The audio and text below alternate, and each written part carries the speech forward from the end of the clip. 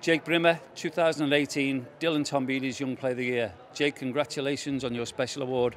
Top season with Perth Glory, in which the club made a huge impact in the NPL. Yes, thank you first and foremost.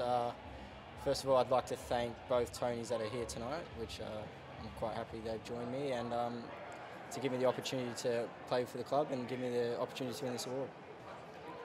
How much did you enjoy this season, Jake? Team seems to be scoring goals for fun.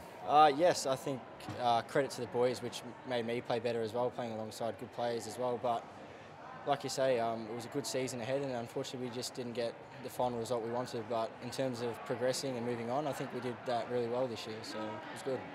Naturally, there's a little disappointment that you didn't get over the line, but reflecting now, you've had a few weeks. You can take a lot from the season, can't you? I think, yes. For me personally, I can as well, but also for the team in terms of previous year's results, I think we can, as a team, take a lot from this year because we've ended up second. Yes, we didn't get the result we wanted, but in terms of moving forward, I think we've got a good bunch of lads on board and we can show more next year.